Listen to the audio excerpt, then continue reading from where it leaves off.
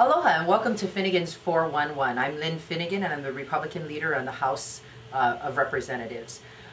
What I wanted to talk to you about today is about this challenge that we have in trying to find money for Furlough Fridays. I'm going to show you a clip. The problem that I face is the Department of Education along with the Board of Education have not prioritized what they want funded.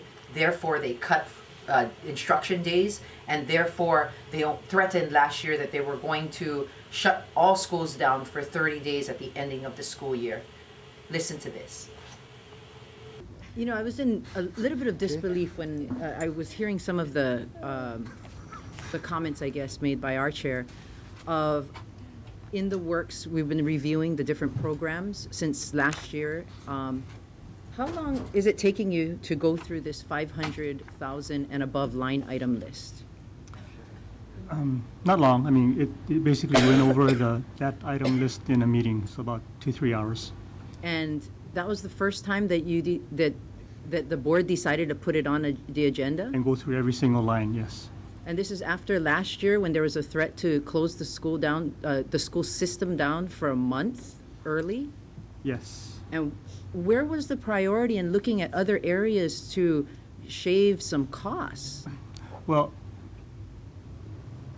honestly, the way the board works is we take our recommendations from the department, we analyze it, scrutinize it, and we make a decision. Sometimes it's about individual board members having more knowledge than other board members, where we bring additional information to the table and say maybe we should reduce this or cut that. Okay. What we didn't want to do is have to make this kind of decision now in that kind of vacuum. In the past, the 12, 13 years I've been on the board, we've never gone through this kind of process, never ever. It's always been, and mind you, it's typically been relatively good years. So it's either about how much do we cut within, $20 to $50 million, or how much do we add between $20 to $50 million. So our discussions have never been detailed about what is in the entire budget.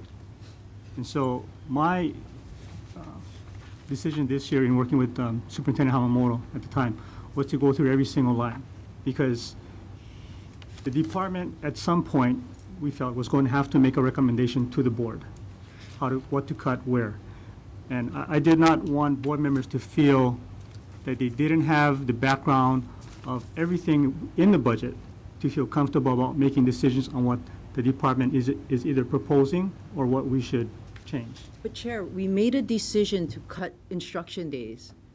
I don't understand that priority. If that's number one on the list of priorities, why is it that we went to that before we looked at any of these other program items in detail? How do I say this? Well, number one, because the amount of cut that we had to make was still significant enough that we realized that even having looked, because we are able to look at our budget, just not in as much detail as we are doing so now.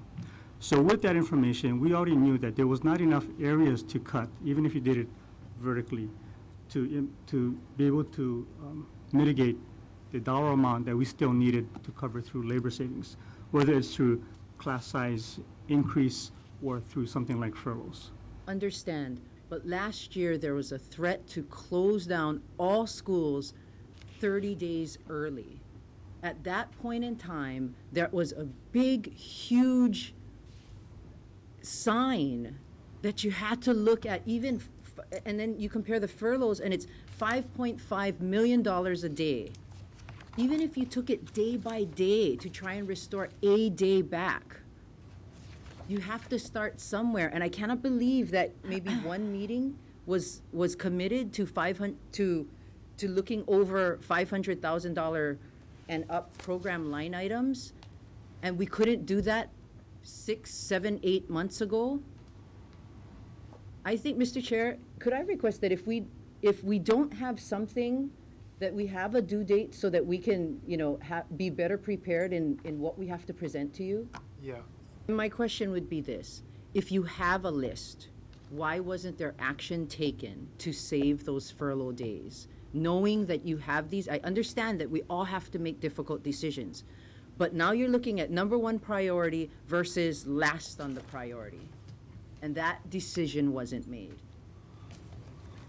So this is what I mean by we need to go in and prioritize, put students first. Above all else, put students first. Restore the instruction days, make sure we have quality education, but also make sure that when the Department of Education spends the most, $2+ billion in our education system, when the students have stayed the same, when our scores relatively on the NAEP test scores have relatively stayed the same, we have to make sure that we are prioritizing our spending that affects the students the most, and especially furlough Fridays and instructional days and quality of education.